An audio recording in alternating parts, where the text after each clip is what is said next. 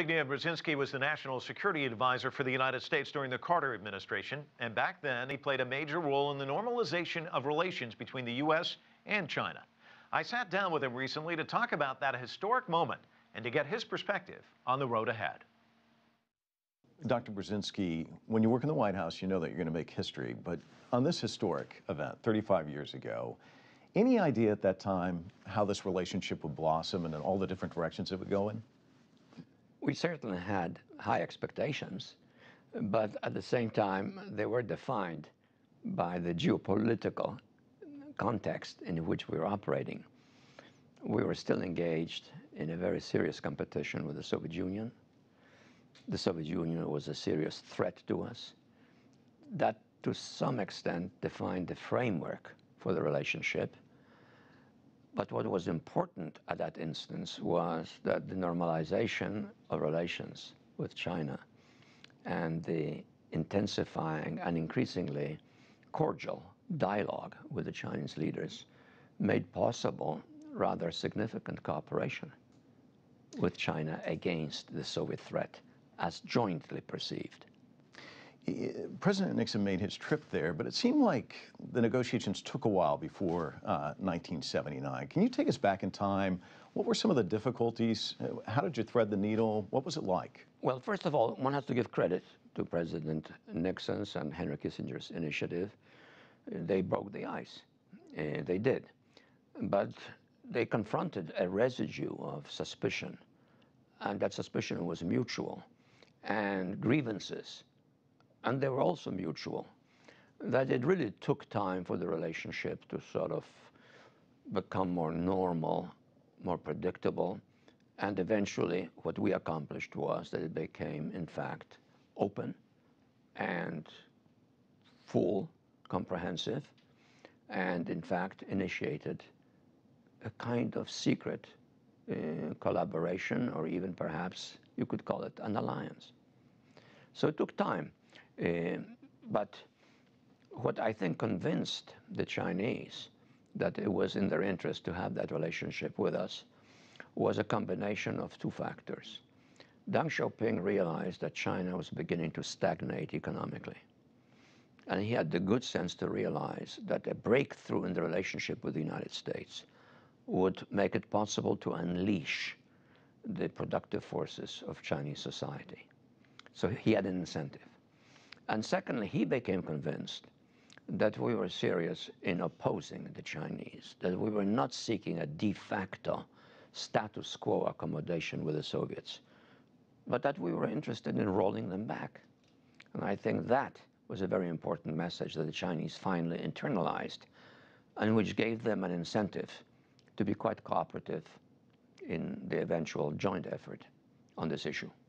I spoke to Chung Lee yesterday. We've done a lot of interviews about the 35-year anniversary, and he said something that I thought was very interesting, and I want to get your thoughts on it. He said, Reagan's largely credited with the fall of the Soviet Union, but he says it's really Nixon, Kissinger, Carter, Brzezinski who really laid the foundation, marginalizing the Soviet Union, that they really kind of set the table. What are your thoughts on that? I think there's a great deal to that, but there's also an overstatement in that context.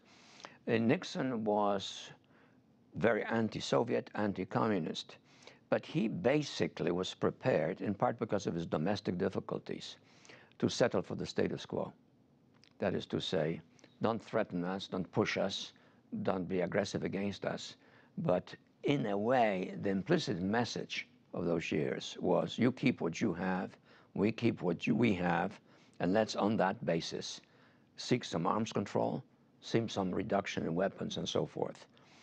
I may sound self-serving here, but it was really under Carter and then under Reagan that we transformed the relationship into one in which we were competing on the issue of human rights and demonstrating to the world and to the Russians themselves that when it comes to human rights, the United States was pointed in the right direction, and they were pointed in the wrong direction, and that was in our interest to, in fact, to put it politely, transform them from within, which probably in an impolite language means undermine them.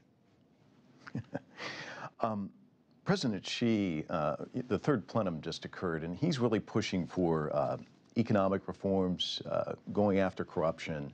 How do you see that changing the relationship with the United States going forward?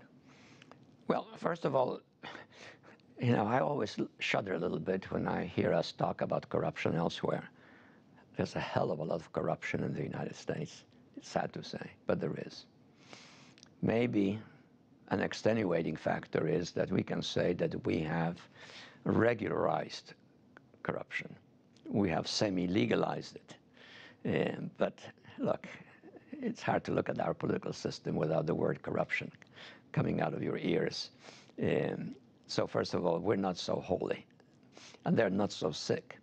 But having said that, I do have to say that they're establishing some records in corruption, and that is becoming a very serious problem for the Chinese government. What about the economic reforms? Look, first of all, they show that they're aware of the fact that they have to have reforms. Two, they're trying to implement reforms, and on a huge scale.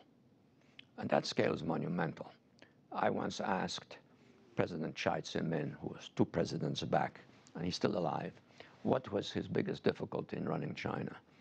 And he answered me in 3 words, which he spat out like this: too many Chinese. And it's a fact. It's very hard to reform a country in which there are 1,300,000,000 people.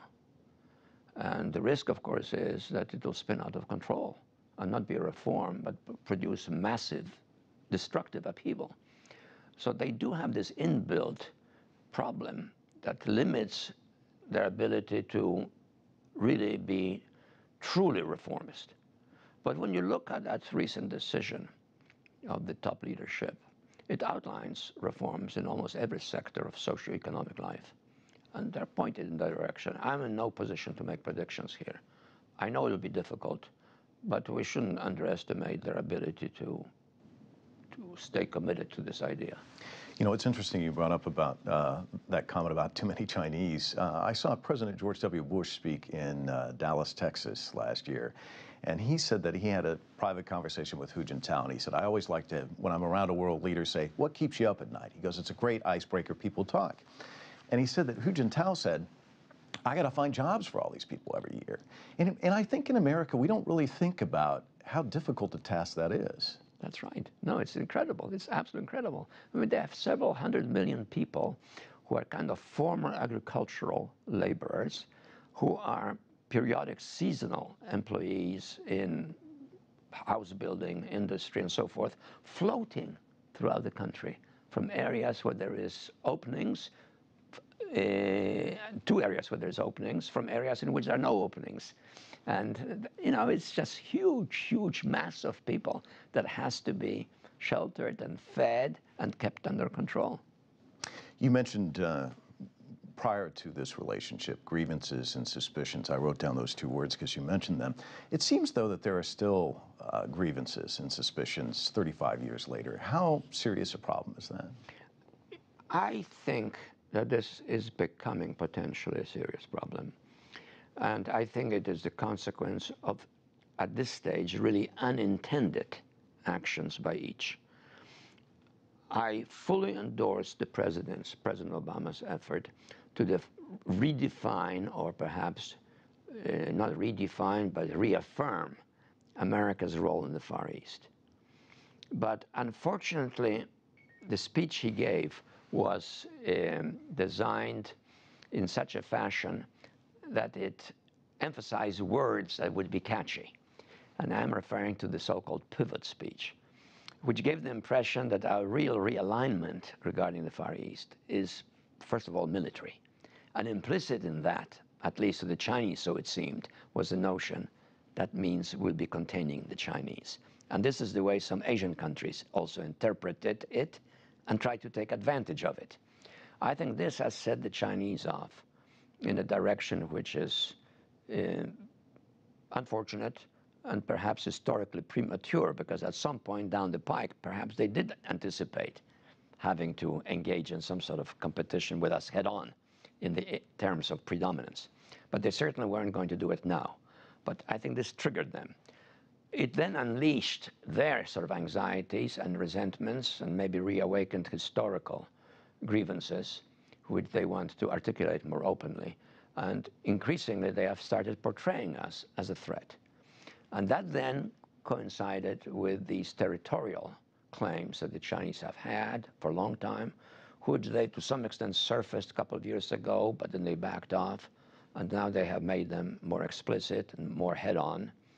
And as a consequence, we could be heading into a period of some mutual unpleasantness. I hope we avoid it. I think it's unnecessary. I think we still have more interests in common than matters at issue. So I hope that both leaderships do what is necessary. I think certainly the President of the United States has no intention of aggravating the relationship. And I think the rather pragmatic new President of China also feels the same way. So we should be able to contain it, but to contain it, we have to be aware of what's at stake. And we also have to be aware of the fact that we don't have to wave the military sort of symbol of some sort. All we have to say is we've been part of the Far East since 1905, the Portsmouth Treaty between Russia and Japan. That's when we really entered and decided to stay in the Far East. It's an extension of the Pacific. And that's all we need to say. We don't need to sort of imply some sort of special military responsibility. China just came up with the ADIZ. The United States responded. 2 B-52s go through. Well, that's exactly what I have in mind. Yeah, and then we also saw these two ships. You know, there's been reports that they almost collided. That's right. These are serious. It could become serious miscalculations. They could, and they breed animals. If you were to advise President Obama, I mean, if you're in the White House now, what would you say to kind of lower the tensions, or is there a way? Well, I think, first of all, it has to be mutual, because in this kind of situation, if somebody takes unilateral initiatives to lower the tensions, it can look like we're just conceding points and backing off, which might have the opposite effect, namely breed the other side's appetite. And the same goes the other way. I do think we ought to be talking to the Chinese a little bit about some of the problems that could arise because of this overlapping air control, airspace control. But we also have to take into account Chinese sensitivities, which perhaps we're ignoring. I'll give you an example. How would you feel if Chinese warships were patrolling periodically off San Diego? Very good point. How would you feel if Chinese aircraft were flying just on the edge of our airspace, on the edge of our western coast? That's what we're doing every month, maybe several times a month. Why? I mean, the Korean War has ended ages ago. There is no imminent threat to Taiwan, which may have been another reason for doing it. Why do this when you know that this must absolutely outrage the Chinese military and breeds in their officer corps an attitude that when we are ready, we're going to change things dramatically? Why not say to them, look, we have the following reasons. Maybe there are some special reasons I don't know about that we're doing it, but let's think of how maybe this can be altered. And there are other subjects of this sort we could be talking to each other about. Obviously, North Korea. And we have been doing that. And we have to think of that as a joint problem. Taiwan. We did promise the Chinese that we'll disengage gradually, and it will not continue indefinitely arms sales. Just think. That was first mentioned by Nixon and Kissinger. We reaffirmed it. That's decades ago. Changes need to come. On both sides, I guess. Yeah, and by mutual accommodation and in a good mood, and not in the context of accusations. And if you look at the Chinese military press, and bear in mind, Chinese press is censored. So it's not just somebody sounding off because they feel like sounding off. It's censored. But some of the military press writes things about the United States which are very hostile. Very hostile. Dr. Brzezinski, it's always a pleasure talking to you. Thanks so much. Good to talk to you.